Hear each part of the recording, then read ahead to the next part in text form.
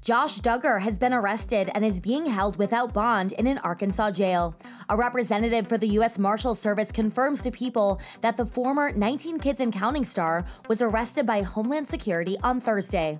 The 33-year-old's arrest comes days after his wife Anna announced on Instagram that they are expecting their 7th child together, a baby girl.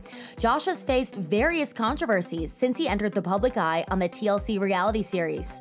In May of 2015, he apologized for his, quote, wrongdoing after a 2006 police report revealed that he had been investigated as a teen for inappropriately touching 5 underage girls. His younger sisters Jill and Jessa subsequently stepped forward as 2 of the victims.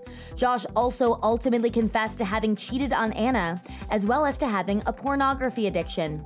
In an apologetic statement posted on the Duggar family website at the time, Josh said that he was ashamed of the double life he had been living.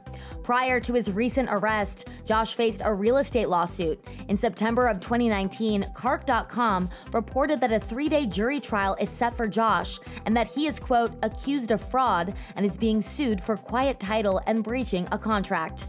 And in November of 2019, authorities told TV station KNWA that Josh's place of employment, an Arkansas car dealership, was raided by Homeland Security as part of an ongoing federal investigation.